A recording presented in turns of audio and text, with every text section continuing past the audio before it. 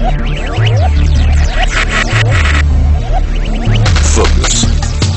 ideate, innovate, enable.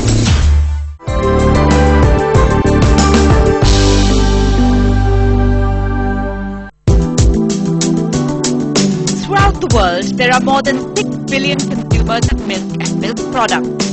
Over 750 million people live within dairy farming households. Milk is a key contributor to improving nutrition and security, particularly in developing countries.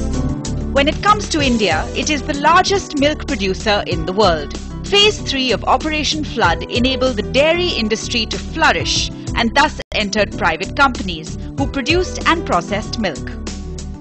Numax Food Private Limited is one such company that processes milk for Nutra Milk and milk products. In mid-1990, the government delicensed the dairy sector and the private sector had come into picture. Since we had already established an FMCG line, we thought of setting up a dairy unit. I threw this idea to my classmates, Mainsami and Dakshinamurthy. In 2004, we formed this company to do something for the rural folks. But what sets Nutra apart is care taken at every stage, from milking to the processing, right till the final product reaches the market. Maintaining high quality standards is most important to them. There is a way to do business and there is a right way to do business. Our aim is to benefit all the stakeholders, right from rural farmers, employees, shareholders, distributors, dealers, and then customers. In the process, the service providers like transporters. Our ethics is just to deal on strict quality control products. Thus, we are able to deliver a better product to the customers. In the process, all the stakeholders whom I have mentioned got benefited. Only great quality raw material gives a great quality product, and Nutra follows this theory seriously. Immense care is taken to provide farmers with high quality cattle feed. Also, procedures like artificial insemination are followed to improve the quality of milk, which in turn helps the company and the end customer. Cattle feed plays a major role these days, particularly the availability of fodder is shrinking day by day, and cattle feed as a concentrate plays a pivotal role in increasing the productivity and also reducing the cost of production per liter of milk. In addition to these two factors, the milk quality in terms of fat and SNF also is enhanced by giving better quality cattle feed. So for this purpose, we ensure supply of cattle feed to the farmers on a regular basis, and as they are finding it difficult to make payment at one shot, we recover the cost from the milk value on a weekly basis. In fact, we supply cattle feed of different qualities matching with the nutrient requirements of different types of cattle. One example is the high yielding cattle, they need specialized feed.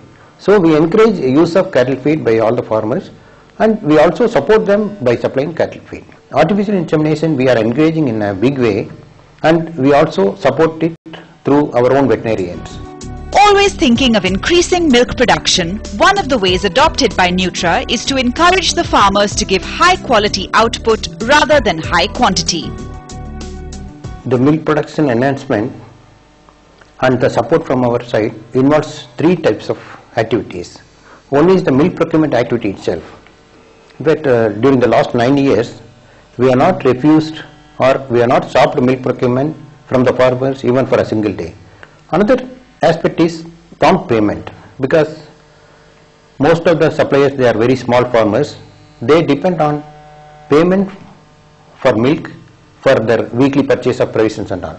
Again, here also we have made payment without delay of even a single day throughout the last 9 years period. On some occasions like Deepavali, Onam and those days, we advance payment so that the cash is available with them on the day of festival. And another aspect is the quality based payment, because farmers expect prompt payment, not only prompt payment, they want payment purely based on quality what they are supplied. That is assured by going for this collection center system, where the testing is done in front of them, and the payment slip is also given on the spot.